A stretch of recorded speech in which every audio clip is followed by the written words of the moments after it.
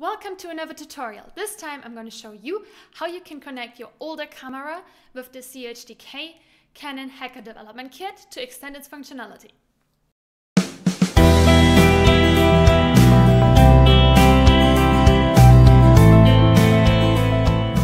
found something called the CHDK, which stands for Canon Hacker Development Kit, which is basically a tool that you can put on top of your SD card and then run whenever you boot your camera. It's not directly on top of, it's not directly within the firmware of your camera. It's separate and one's on top. But you should still be careful using it. The worst thing that can happen is that you have to put your camera to the Canon repair. Other than that, it should be fine.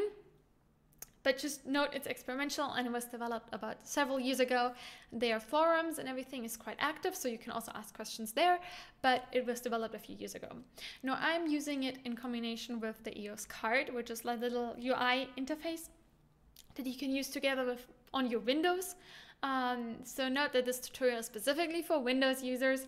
If you're not a Windows user or you don't have a Windows machine lying around, as probably many people who use a MacBook, then check out the links below. There are several tools that you could try out instead. Now, I took the first time several hours because I had no clue what I was doing just to get this up and running. So just try it out. If it works, it works. If not, there's not much that could go wrong, I think. Okay. So when you turn on your camera, you might have some overlays going on here on the display. And you can get rid of them by hitting info. So you can get rid of those overlays. And then if you stream or if you record yourself by connecting it directly to your PC or similar, it will turn off, the recording will turn off as soon as the display turns off. And yet I haven't found a workaround for that. Now, you could potentially hit record and then the camera will think it's busy. Well, it is busy. And don't turn off the display. But then you again have that overlay going on, which you don't want. So for our workaround, let's prepare our SD card. For that, you have to go to the menu button here. And then you hit format. And anything that's on your SD card will be erased.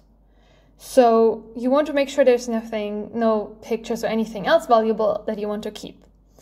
Hit OK, and then there's nothing gonna be,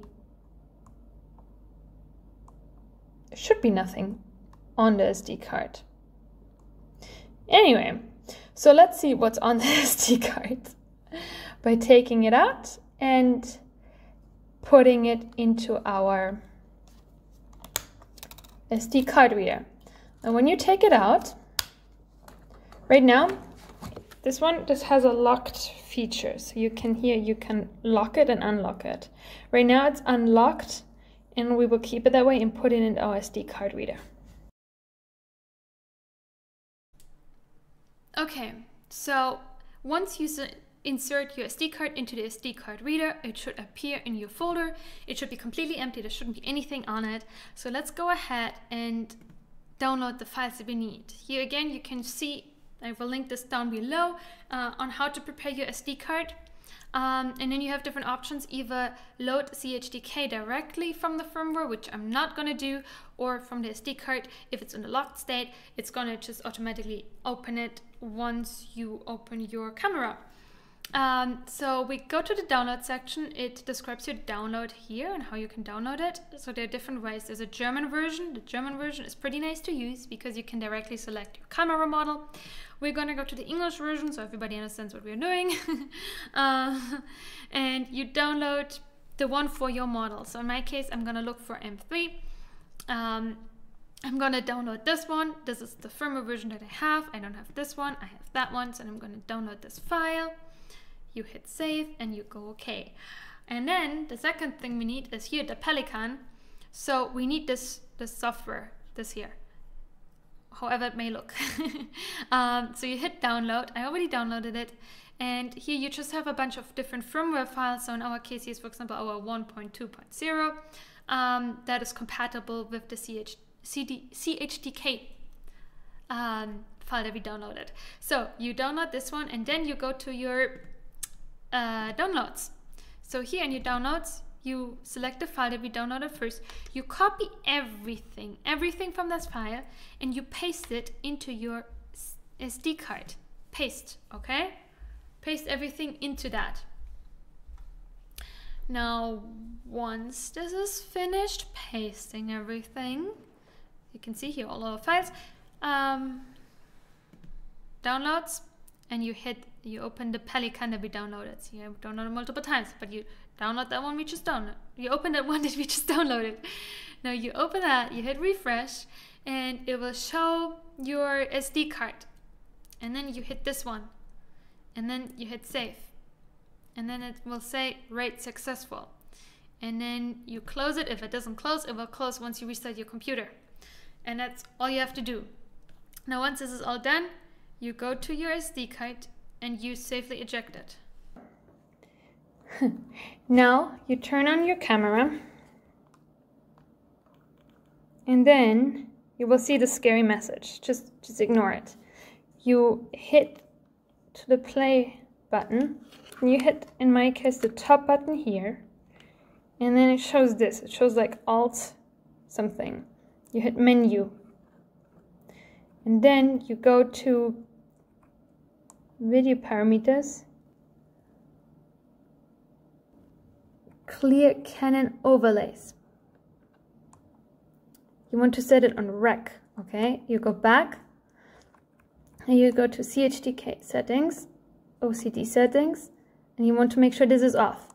On, and now we turn it off, okay? There shouldn't be a dot. Now we go back, and then the LCD off should be to always. And that ensures that the LCD doesn't turn off by its own, and you can keep recording as long as the LCD screen is on. So make sure it's on always. When we go back, we hit menu, we hit the top button again here, and then we go back, and it now doesn't show any overlays.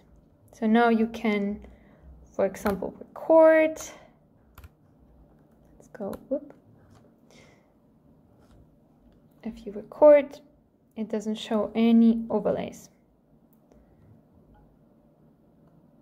And you can go recording. And here it also doesn't show any overlays. We're recording.